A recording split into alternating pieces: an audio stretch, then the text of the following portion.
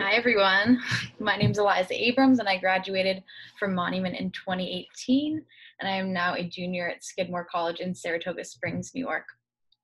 I know it may be hard to kind of consider your career options right now because we're in the middle of a pandemic and people are probably stressing over college applications or just wrapping up that process for some of us, but I'm hoping to renew a little bit of excitement about what your future may hold if you do have interest in a profession in the healthcare industry. So I'll just start out with giving a little bit of an overview of some career options, and then I'll focus in on 6 different ones that I've explored myself since I started considering my career in middle school and to where I am now in college.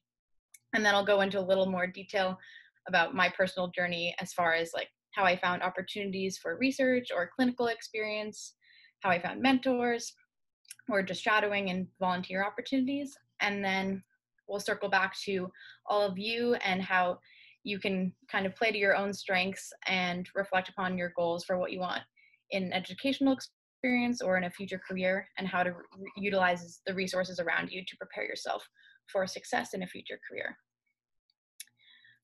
So obviously we all know there are a bunch of health and wellness related occupations, and this is a non-exhaustive list, but there's still a bunch on here. I'll give you all a second to just look at it for a moment in case there's anything that you might not even have considered, like a genetic counselor, an athletic trainer, biomedical engineering, psychiatry, all of those options. And then on the bottom right, we have the ones that I'm going to touch upon. We have the pair under physicians, and then registered nurses versus nurse practitioners, and then physical therapy and occupational therapy. So I'm going to go ahead and start with nursing, then I'll go into medicine and then rehabilitative care. And I don't want to bog everyone down too much into the details, but I'm just going to touch on them a little bit before we get on to the next portion of the presentation. So registered nurses are usually qualified via an associate's degree or a bachelor's degree, but in the coming years, it's likely that it'll be mainly bachelor's degrees because people are going back to school even when they're already RNs with associate's degrees, and it's becoming more preferred that you have a bachelor's degree. And as the name implies, nurses operate under the nursing model, which tends to be a patient-centered care model rather than a disease-centered care model, more of a whole picture, hands-on approach. And one of the benefits of becoming a registered nurse is having the possibility of switching between a bunch of different work environments. So you could become a travel nurse, a school nurse, you could be a surgical nurse, and you can change your location at any point. You could be in a hospital, a private practice, all of the above. There's also the benefit of a shorter time in school during undergraduate or graduate coursework, and often there's a better work-life balance with this profession. One thing to consider, if you're really a fan of independence, you do have to work under somebody else as a registered nurse. And then in contrast to that, we have a nurse practitioner who will either have a master's degree in nursing or a doctorate in nursing practice, and this process will take you about 2 to 4 years after undergraduate degree. Obviously, a nurse practitioner focuses on the same patient-centered care model versus the medical model. And one thing to consider for nurse practitioners is that there isn't quite as much flexibility in terms of lateral mobility. So what I mean by that is when you go into a nurse practitioner degree program, you're going to eventually choose a specialty that you're going to focus on, like pediatrics or like elderly patients, psychiatry, those sorts of things. And that will be a part of your degree. So you're going to focus on that in the rest of your practice during your life versus a PA, which we'll get into later in the lecture. One benefit for nurse practitioners is that they do have more independence, and in some states they can work independently of an overseeing physician, for example, and have their own private practice. Then moving on to medicine, we have a physician and a physician assistant. So a physician can either acquire an MD or a DO, which is a doctorate of osteopathic medicine, or a dual degree with an added PhD onto one of those degrees. So you could get a PhD in public health as well to complement your degree if you wanted. One of the benefits of this career is that there are many possible specialties. They all require differing levels of schooling, but you can really dig into the detail of a specialty. So you could go into orthopedic surgery, emergency medicine, pediatric medicine, so many possibilities. And this career path is going to give you the highest level of autonomy compared to other things. So you are in charge of yourself and you would be overseeing people beneath you in the medical field. But it does require a hefty amount of investment on the front end. And there's a lot of rigorous undergraduate work, then 4 years of graduate coursework, and then your residency program following that. In complement to that, we have a physician assistant, often confused with LPNs or CNAs or nurse practitioners, but PAs require a master's degree, which is usually a 2 to 3 year program following your bachelor's degree. And one thing to consider when considering PA school is that you have to do a lot of clinical experience as, for example, an EMT, a phlebotomist, a nurse before applying to PA school. So like around 2,000 hours of clinical experience before you can even apply to be a physician's assistant, which is a little bit different than nurse practitioner school, which you become an RN before you become an NP. So it's not as specific in the clinical experience you need. And in this case, you do need to be overseen by a physician in all states in all cases. And this follows the medical model, which is more disease-centered, if that's something that's more of interest to you than the patient care-centered model. One good thing is that PAs often have a really great work-life balance. Their schooling is much less long and rigorous than the physician option. And in contrast to what I said about a nurse practitioner, there is lateral mobility in this career. So if I went to PA school and I was initially interested in the ER or maybe pediatrics, but I wasn't sure, that'd be okay because I get out of PA school, maybe I spend time learning how to be an ER physician assistant, and then I'm like, this is too much for me. I'm not into being like in an intense situation all the time and dealing with a variety of cases, and I want a little more regularity in my life. So I'm going to go into family medicine physician assistants, and that's okay. I don't have to go back to PA school to switch locations like that. And the same thing with the other careers. You can explore a bunch of different work environments as a PA: inpatient, outpatient, private practice, hospital setting, all those. So then moving on to my last category, we have rehabilitative care. Under these, we have PT and OT. I considered physical therapy, and then I just have 2 close friends who considered occupational therapy, so I put that in here as well. As far as degrees, you do need to attend an undergraduate bachelor's program before attending PT school as well as OT school. PT school is going to require a doctorate degree 3 to 4 years after your bachelor's. And physical therapists, similar to PAs, NPs, and nurses, tend to have a good work-life balance, but they do have the added benefit of independence, ability to open their private practice, and it's much less of a on-call, potentially fast-paced job than maybe a physician or an ER nurse or something like that is constantly changing throughout your workday. This is more of a consistent job. That could be a benefit for you. That could be something that might bore you later in life. I'll get to that later when I talk about my own considerations. And then again, as I said, for some other jobs, variety of work environment possibilities. So you could be working with a college sports team. You could be working with elderly patients who just got out of surgery and are just like trying to get out of bed for the first time, or even just learning how to breathe properly directly out of surgery. And then occupational therapy is very interconnected with physical therapy, but I usually think of day-to-day tasks and younger populations and people with different abilities in this kind of career path. Similar situation with the degrees, though, 2 to 3 years after undergraduate. So it's slightly shorter than the PT track, and you can get a master's rather than a doctorate degree in this case. But I'm guessing that as we go down the line, eventually a doctorate degree will be favored over a master's degree, and it may become only a doctorate degree career. And yet again, good work-life balance and the ability to have independence and switch job locations frequently.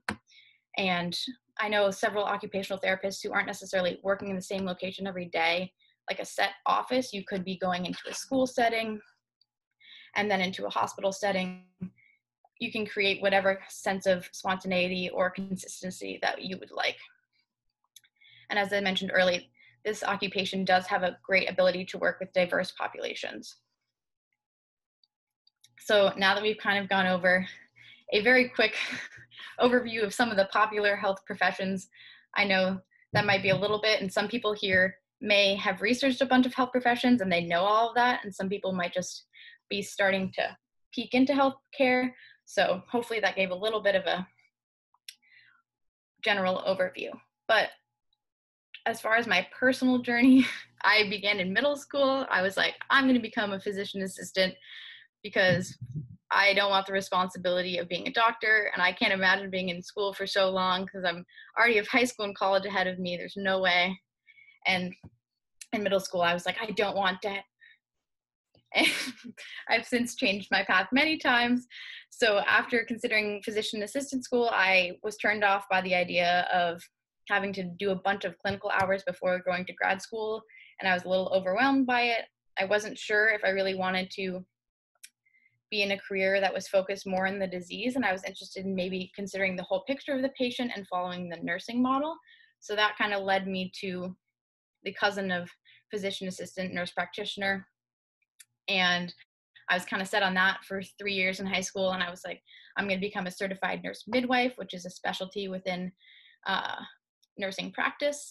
And then after that, I was like, maybe I don't know what I'm doing, considered nursing, and I was thinking maybe I just become a nurse, see how that feels, and then consider a further degree, a PhD or a doctorate after that. That was in the beginning of college, and my health advisor was like, sure, great option. She's a physical therapist. And then I spent a year under her advising and doing research with her. And I was like, oh, maybe I should be like her because she's super cool. And she does physical therapy for dancers. So I started considering that. And I finally got over my fear of having to take physics in order to go to grad school to be a physical therapist. And pursued that interest in like the past year, maybe. And then this summer, I ended up finally being like, you know what, I'm going to take orgo and all of the prerequisites for medical school. And I told my advisor, what do you think of me becoming a doctor instead, after considering every other possibility? And she was like, I knew you were going to end up at this spot, but I just was going to let you get there yourself. So now I'm working on my clinical experience for medical school as an EMT, and I've been doing research to work on it as well. And I'm finally settled on that career path, and I think I'll stick with it, but I'm sure I'll have a lot of zigzags on my journey as I try to figure out a specialty and go through the process of applying to medical school. But just to go backtrack a little bit on my personal journey and bring it back into perspective in terms of high school students and potential monument students that are watching today, one of the great ways to kind of dip your toes into healthcare is shadowing. So I talked to Mr. Flynn my senior year of high school, and I said, I'm considering a career in healthcare. I have no idea what position I want, but how can I find a place to gain more experience in the Berkshires? So he set me up with the Fairview Hospital shadowing program. That was a wonderful way to have consistent shadowing experience. It's obviously probably not a possibility right now, but in the coming years, I'm hoping it will be. I had a set day. Thursday afternoons, I spent 4 hours there. I was on the labor and delivery floor working with one of the nurses. And honestly, the Fairview labor and delivery floor is pretty small. So I thought I was going to be seeing a bunch of births every day, but I wasn't. There was usually only 2 patients on the floor every day. So, set your expectations neutrally for when you go into shadowing experiences.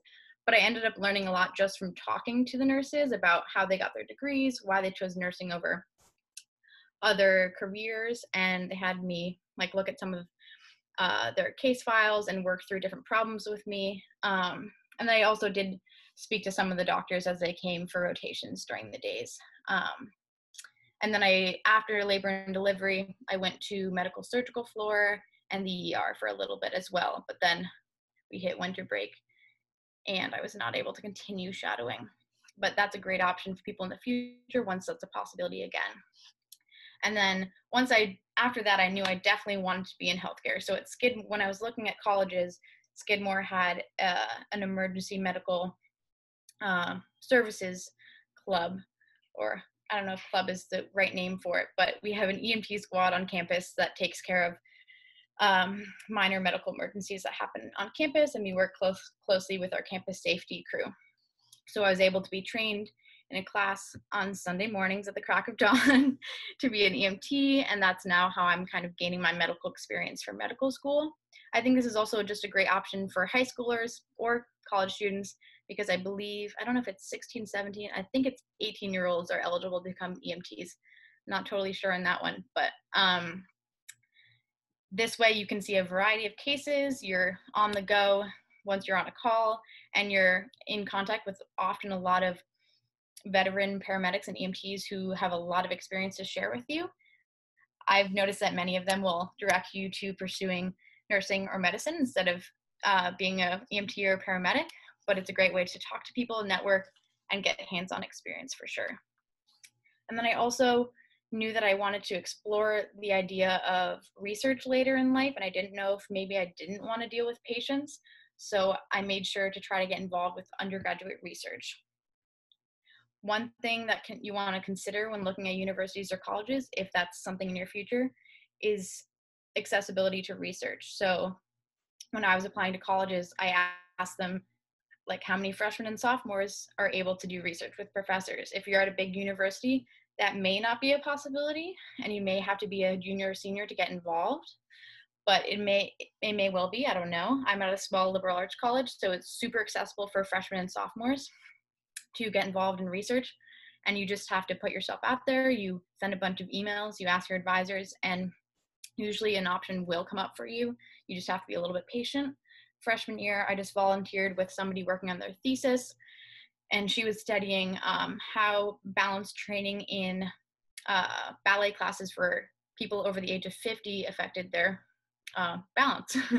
And the results were actually super disappointing, and ballet classes did not help the elderly individuals with their balance at all.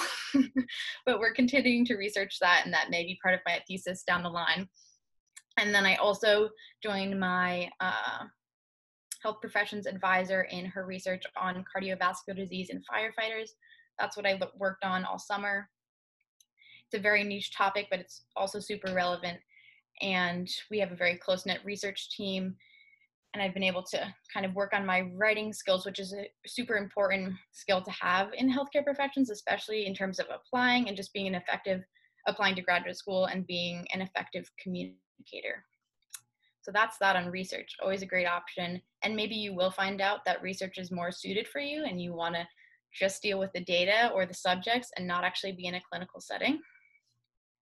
And then as far as my pre-med path, obviously I was a little late to get to the game in terms of medicine, but there are a lot of prerequisite classes for pre-med, and you just have to be realistic with yourself about how you're going to tackle them, time management, and try to think of what your end goal is and the fact that it's going to pay off in 5 to 10 years from now, and try to find, for example, the equivalent of Monument Alumni Tutors is our peer academic coaching resource. So I definitely wouldn't have gotten through chemistry if I didn't rely on going to Sunday night tutoring every weekend. I have no shame in that. So you got to find your resources in your professor's office hours. Maybe your classmates are really good study group people, or maybe you don't do group studying and that's distracting. You got to find whatever's going to work for you. And then I just encourage everyone to volunteer or do any sort of extracurricular activity that is whatever they're interested in. It does not need to be health related in any way for you to be an acceptable candidate for something after undergraduate school or after high school. Just as long as you show that you're interested in it and passionate about it and you show consistency, that's okay. Don't spread yourself thin and just join a bunch of clubs that you think might look good, or volunteer for some organization that seems great but you actually think is the most boring thing ever. Just find a few things and stick to them and put yourself out there. So taking this off of my journey, let me just I'm going to go over a few things that I think might be helpful to try to not be too overwhelming when you're considering some of the health professions. So I encourage you to just reflect upon what exactly it is that interests you in healthcare careers, and maybe consider some of your strengths or your weaknesses if you can't deal with blood. If you can deal with blood, are you interested in being one-on-one with a patient and actually having those conversations? Or do you want to be more like hands-off? Do you want to have a team that you're working with? Do you want to be overseeing the team? Do you want to be able to spend time in your life on other hobbies outside of work? Do you want to be on call? Would you like to have a consistent schedule? Do you want to be seeing the same kind of cases every day? All those sorts of things are good to consider. And I guess as you're watching tonight, maybe consider those things afterwards. Jot down a few thoughts about what exactly is pushing you towards pursuing a career in healthcare or a specific career in healthcare. Oh, and then, yeah, no, we're good. Autonomy is a good one. Oh, of course, finances too, because all these careers require different levels of schooling, and you have to be realistic about what you're willing to pay in order to get your degree and how you're going to manage to recover from that, and all those. Be realistic about what you would like to deal with in terms of the financial burden. Let's see. Okay, yeah, so taking initiative in terms of gaining volunteering, shadowing, and clinical experiences. I talked about this a little bit earlier, but you just got to put yourself out there and realize that most of the time the people around you, especially people who are older than you or your mentors and professors, they're going to be super willing to help you and very willing to give you advice about how to succeed or find new experiences. So obviously right now it's difficult to gain shadowing and clinical experience with the pandemic. And I've been getting a bunch of emails back about my shadowing experiences for this winter, about them being canceled or about them being postponed.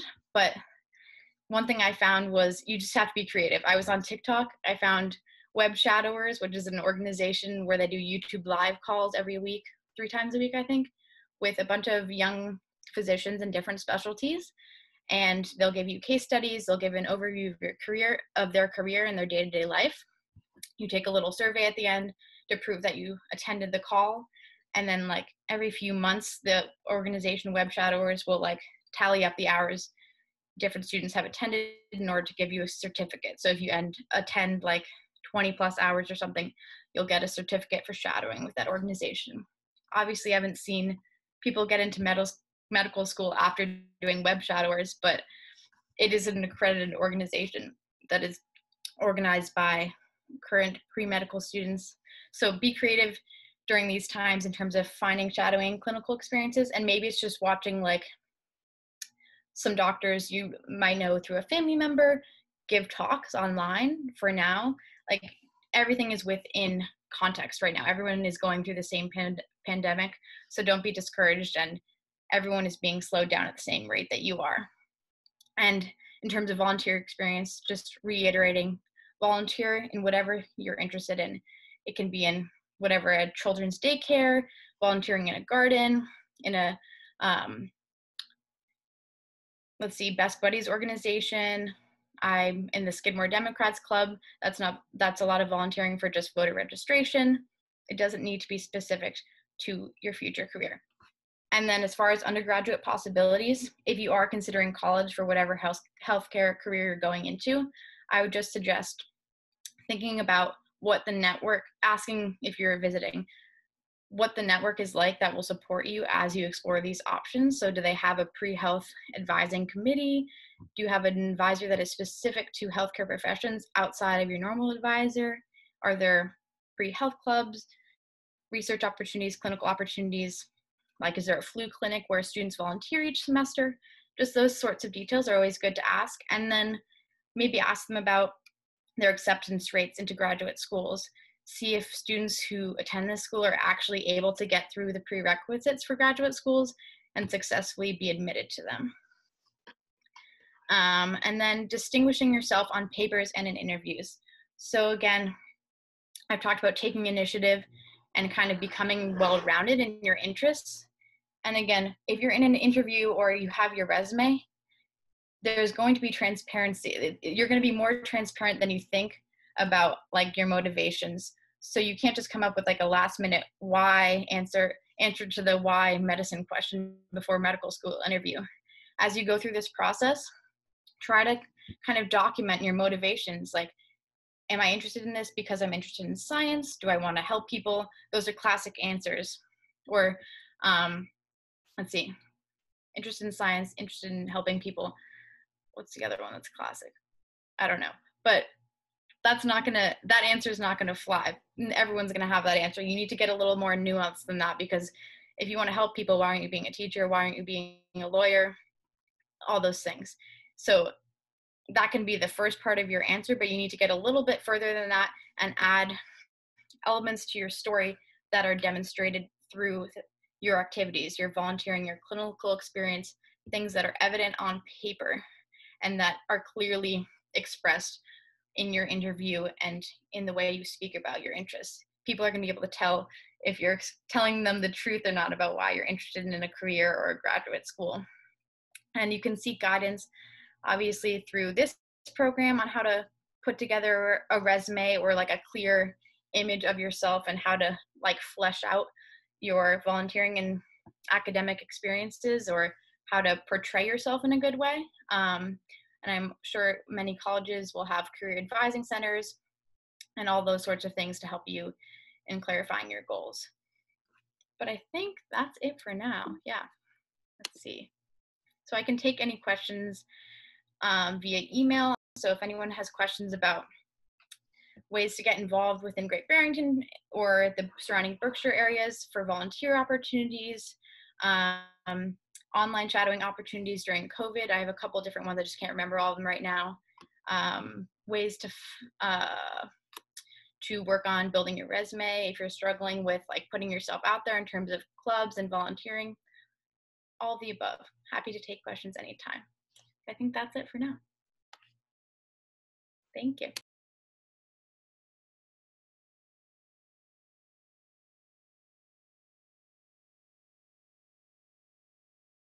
So my name is Teddy Michaels. I am a senior at Columbia College, studying biology and anthropology. I plan to study medicine and anthropology at a graduate level after college.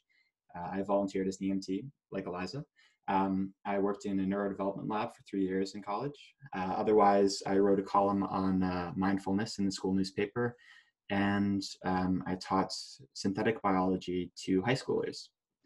So other interests include mycology, which is like the study of mushrooms, and philosophy, things like social criticism and whatnot.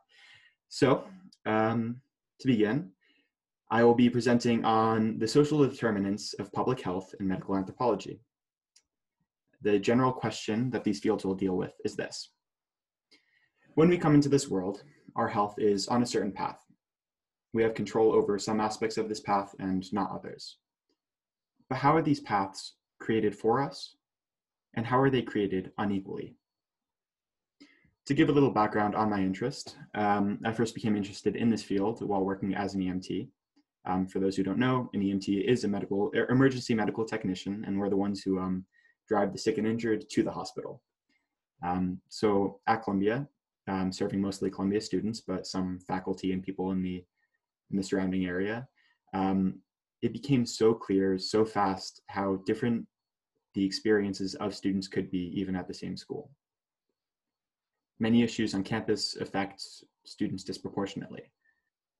Sexual assault, for example, is an epidemic throughout nearly all college campuses, to which women are victims far more often than men. So going on these types of calls as an EMT, you treat individuals, and that's your job, taking people to the hospital, but it's impossible to not take notice of what problems affect some people and not others, and how healthcare professionals interact with different people in different ways. So as a lecture on the social determinants of public health, we have to define public health first.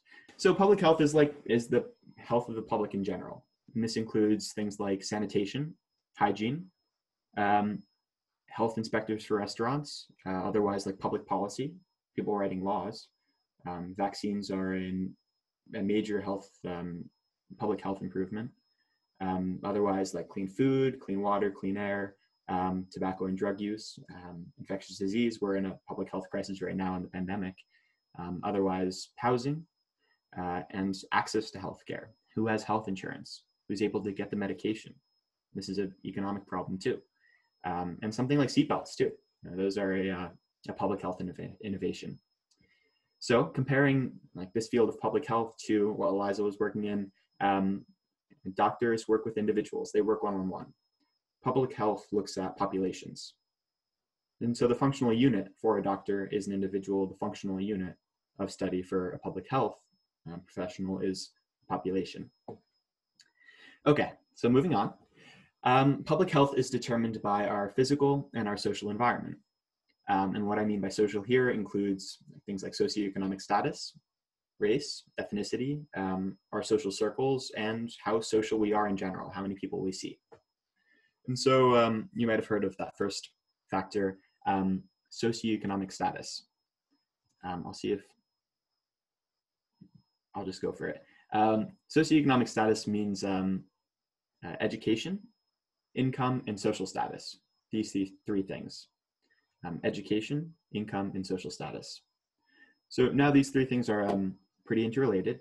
For example, if you're well educated, you're more likely to make money, but it's only a general correlation. And also these factors are relatively hard to define. You can clearly measure education by how many years you were in school. But when it comes to something like income, it doesn't matter how often you're paid or whether in your pay benefits are included, whether you have a larger paycheck or a pay plus healthcare. When it comes to something like social status, it's even harder to say. So if we're looking at socioeconomic status as a determinant of health, we can start with the easiest thing to define, which is education. And the classic statistic here is this. Children of high school dropouts are 6 times more likely than children of college graduates to be in poor health. And so we can tie this back to our initial question, how are paths of health created for us and how are they created unequally? Well, this high school dropout versus college graduate statistic is pretty clear and super unfair. It's a correlation based on education. But poor health can be complicated because it's a gradient. Likelihood does not address how poor the health really is. And as far as the path of health goes, it only captures a very general quality, bad or not bad. And so let's turn to a different metric of public health. This is the average length of the path, namely life expectancy. So I'm going to screen share just quickly. Here we are. So here is a map of St. Paul, Minnesota. And so this may be familiar to you as St. Paul is one of the Twin Cities. Minneapolis, the other Twin City, was in the news this past spring because that is where George Floyd was killed. This is about 30 minutes from there, this screenshot of St. Paul, Minnesota. And so something like segregation is illegal. Practically, it is very, it is still occurring in the Midwest and in many places. So looking at this as a segregated area in the Midwest, here is St. Paul, and we can look at one county here. This is the Southern Historic Hill District. It's wealthy. Approximately 70% of the people here are college graduates, and 85% are white. So, accordingly, the average life expectancy is 86 years old. If you live here, that is your average life expectancy. Now you walk 15 minutes north, and it's quite a different story. East Rondo, over 50% poverty rate, less than 10% are college graduates, and over 50% are Black. So here, the average life expectancy is 65. You walk 15 minutes and take 21 years off of your life, as far as an average life expectancy goes. So we're familiar with our socioeconomic status which is education, social status, and income. And those are present here. But we can move on to other determinants. So this is where life ends. Actually here. This is where life ends. You know, how long you live, how long your average path is. But I'd argue that these paths are set very early on in our lives, from when we're children, really. Here, adverse childhood experiences. So between 0 and 17 ages, these experiences can predispose someone to have certain outcomes later in life. These include violence in the household or the surrounding community, abuse or neglect in the household, substance abuse, mental health problems, and instability due to parental separation, things like divorce, or household members being in jail and prison, having a broken household. So most people have at least one ACE. Only 36% of people have 0. And so I guess, as you can imagine, the more ACEs you have, the more adverse childhood experiences you have, the more predisposed you are to have certain health outcomes. And we can look at these pretty clearly. Childhood experiences versus adult alcoholism. 0 ACEs, and you have nearly a 2% chance of having an alcohol use disorder later in life. And work your way up to 4+ ACEs, and that's a 16% chance. This is a very real thing from a young age. I note that alcoholic is like a dated term right now. Alcohol use disorder, or someone with an AUD, is more appropriate, less stigmatizing. But this is the general idea. Childhood experiences underlie chronic depression. Having 4 or more ACEs versus 0 nearly triples your chance of having depression later in life. Okay. So here we are. Not screen shared. And all right. So to summarize the ground we've covered thus far, we started out with the initial question: how are our paths in life created for us, and how are they created unequal? We then looked at how socioeconomic status influences the quality of that path. Remember the college graduate versus the high school dropout statistic. And then we looked at the average length of a path as it differs by neighborhood. This was in St. Paul, Minnesota. How it differs by 21 years within a 15-minute walk. So turning from a metric based on the end of life expectancy, we examined how those paths are set early on by ACEs. I should note now that I've talked about some pretty grim things, but there's hope, and I wouldn't be in this field if I weren't optimistic. But before we get on to prevention and medical anthropology, things I intend to go into specifically, in the final portion of this look at public health, we can look at how paths of health are set for us before we're even born. So to look at this, we need a quick review of genetics. And so what is a gene? A gene is associated with a certain trait. It is genetic information, our DNA. And if you remember Mendel's peas, right?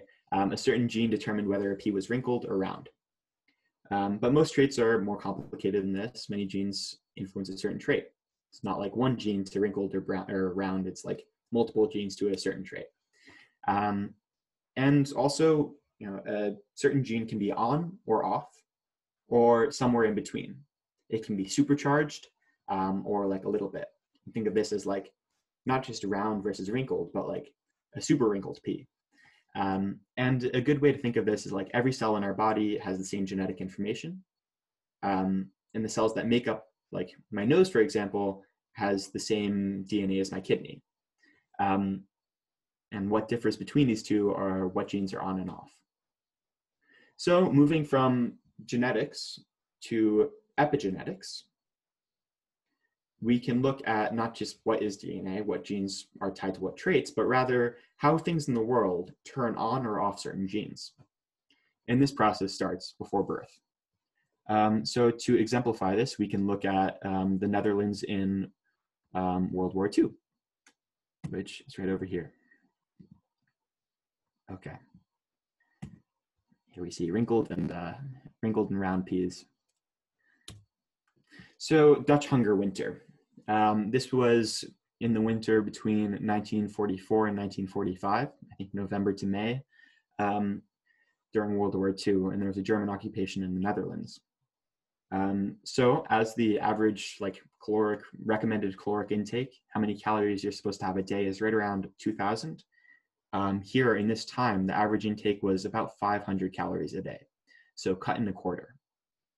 And what's bizarre about this, I guess it's a horrible thing, a horrible event, but it didn't just last that winter. It is actually lasting whole lifetimes for some people. And what I mean by this is that the epigenetic impacts affect the children who were, I guess, then embryos in their mother. So famine exposure in the first 2 trimesters of pregnancy led to an 80% higher prevalence of becoming overweight as adults. These are the kids who were embryos in the mothers at that stage. And so this is leading to obesity, being overweight. Conversely, famine exposure in the last trimester of pregnancy led to a 40% lower prevalence of becoming overweight as adults. These are the kids who were in their mother's bellies then. So if you're curious, reading up more on this, the specific genes were IGF2 and PIM3. These were epigenetically modified. I think IGF2 was on all the way and PIM3 was off, or it may have been reversed. But yeah, moving on. This is just to show that as we've tracked our course of health throughout a lifetime, from its end to early on to before birth, this is all a very current issue. This is data from the CDC on public health in the COVID-19 pandemic.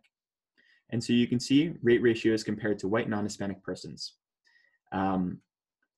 Cases, hospitalizations, and death. If you are a Native American, you are 2.8 times more likely to have COVID than if you're white. Now we move over here. If you're Native American, you're 5.3 times as likely to die to be hospitalized than if you're white. And very prevalent over here too. Hispanic and Latino people and Black or African American people, 4.7 times is more likely to be hospitalized because of COVID. So it's very alive and well. And I guess one thing to think about, Native Americans are on reservations and whatnot. And so they may be clustered in a certain area. Well, that's actually a very good point because, as I discussed earlier, public health includes housing. And so if people are worse off and are required to have kids living with grandparents, then the ability to quarantine is diminished. So that's, I guess, a good application. So moving from public health determinants, social determinants of public health to medical anthropology, how we prevent this, thinking of, if you have epigenetic markers or if you have ACEs, there are preventative measures, I guess, for those, and also to have a worse outcome later in life. And what I mean by this is, it's been shown that even if you have an ACE, having one positive adult influence in your life can ameliorate the effects, can lessen the effects of that ACE. Likewise, having positive social influence, exercise, meditation, all of these things have been proven to improve health outcomes. So I guess from that to careers in this. Well, I mentioned sanitation, public policy. Something like an epidemiologist is directly in public health. But I'll talk about my own career, what I hope to do, and my idol, or one of my idols, I guess. So, as a medical anthropologist, I'm hoping to study do an MD PhD in medical anthropology later. What this entails is, looking at public health, but through the lens of how it's experienced. this is working one-on-one with people, and specifically by anthropology, that is investigating culture, how culture interacts with health, the experience of illness, and how illness is shaped by society. And so this is writing the stories of people, and then kind of contextualizing in the larger public health lens. So one person who I admire particularly is a guy named Paul Farmer. And he did the same thing that I hope to do, which is an MD and a PhD in medical anthropology. He's actually from, I think, North Adams, maybe Adams, but ended up growing up in the South. He went to Harvard for his MD PhD and spent most of his time throughout medical school and his PhD in Haiti. And so his work there was working as an infectious disease doctor with people in poverty. But specifically, the way he worked it was he understood the experience of illness in the culture, which includes things like we have this Western conception of medicine. You take this pill for this ailment and you get better. Well, that's different across all cultures. And so voodoo medicine is very common in Haiti. And so how do these two different medicines interact? How do you understand one culture to enable the other? How can they work together? And so this kind of intersection of culture and medicine, giving way to like population medicine, how we can change the culture across populations is the thing I'm kind of interested in. But I guess bringing it back to Paul Farmer, what he did with his research and working one-on-one with people was founding a clinic, and from that, founding a nonprofit, which is now basically across the world, curing tuberculosis and treating HIV/AIDS. So that is basically what I have. If anyone has any questions right now, I will also quickly screen share this. This is a book I highly recommend. Tracy Kidder's Mountains Beyond Mountains, which is Paul Farmer's story. And from this, I guess my lecture was Your Health in the World. One of my favorite quotes: medicine is a social science and politics is nothing else but medicine on a large scale. And Virchow was a doctor and a public health professional in Poland, I think. So you're welcome to email me any questions. My email is up on the website. Otherwise, yeah, if anyone would like to talk out now, feel free to message in the chat. I think that's it, though. Thank you so much for coming. And if you're watching this recorded, thank you for watching.